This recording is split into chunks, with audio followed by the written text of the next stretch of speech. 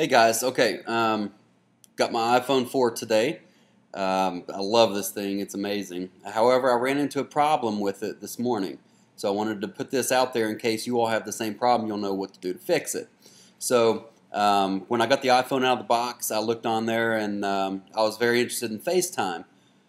So I had all the icons for FaceTime, but when I got home, plugged the phone into iTunes and synced it, I noticed that after I synced the iPhone with iTunes, the FaceTime went away, and I didn't really know. I thought there's a glitch or something as to why I couldn't have that menu, but it's actually a very simple problem. So, for example, now if I go to Contacts, this is the iPhone 4. I do not have a listing for FaceTime. So it's a very simple fix. Basically, let me turn this around here. You're going to go back to your settings. Let's see if I can do this backwards.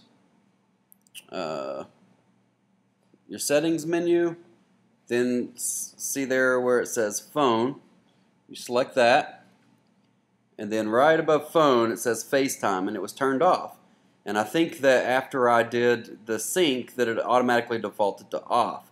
So what you want to do is go through here and turn that on.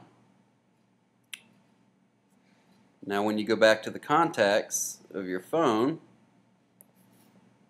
now all of a sudden you have the FaceTime icon. So it's a very simple fix. Just go to your settings, phone, and then turn the FaceTime on. So I had this problem, so hopefully if anybody else has the same problem, then this video will help them solve it. And good luck with the new iPhone.